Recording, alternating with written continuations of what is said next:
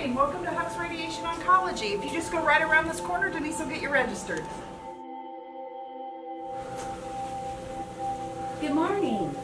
Go ahead and have a seat here and we'll take care of a little bit of paperwork. You're going to be seeing Dr. Haerr this morning.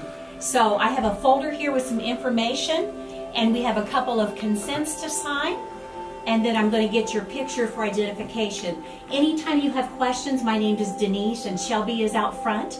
So we'll be glad to assist you any way we can. So when we get through with this, one of the nurses will come out and take you back shortly. Hi, I'm Tanya, the nurse. I'm going to take you back and get you ready for the doctor.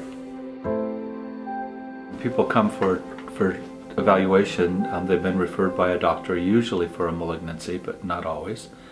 Occasionally we see patients from the very scratch and start the evaluation for them. But it's really like going to any doctor's office. When they come in, they get registered, and then a nurse talks to them and gets some basic data. And then in the meantime, the doctor's evaluating all of the x-rays and pathology reports and information about the patient. And then we would go and talk to them, get the history of what's going on, and then we examine the patient and then review the films with them typically. And then if they're going to receive radiation therapy, then we discuss why we would recommend that and what the process is going to be and what the potential risks and benefits of the treatment would be. Well, the next thing that would happen is the patient would have what we call simulation. It's called simulation because we want everything to be exactly the same with what we plan, with what we deliver. So we take the person to our CT scan. The therapist would make any devices needed to hold the patient steady on the treatment table and make them comfortable. We would then get a scan of the patient so that we would then put that in our treatment planning computer. Then the patient would leave after we had obtained that information, and after they're gone, we would outline on the CT scan where we wanted the treatment, outline all of the normal anatomy that we don't want treated, and then the doctors, in conjunction with the physics staff and part of the physics staff called dosimetrists, we would devise multiple plans to try and determine the best way to deliver the radiation. I think we have a very good reputation for taking good care of people. In the radiotherapy we have a superb staff.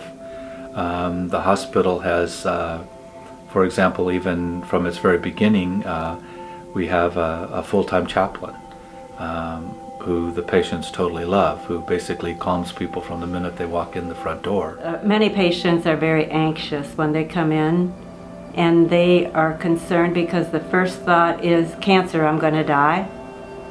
And so I try to put them at ease because, you know, only God knows, only God's in charge. And also the treatment here is very good. And so it's just kind of calming them down to know that all will be well one day at a time, and that we'll get through this. And cancer doesn't really mean, the diagnosis doesn't mean death.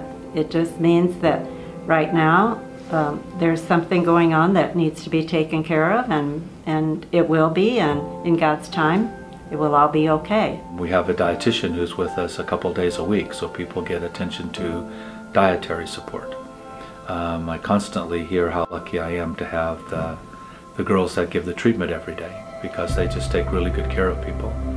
So I think that the perception in the patients that come is that they walk in the door anxious, and within a few days they realize that it's a bad situation, but yet they're getting top-rate care, and the people are very interested in them and are going to take good care of them. So I think that they become very comfortable.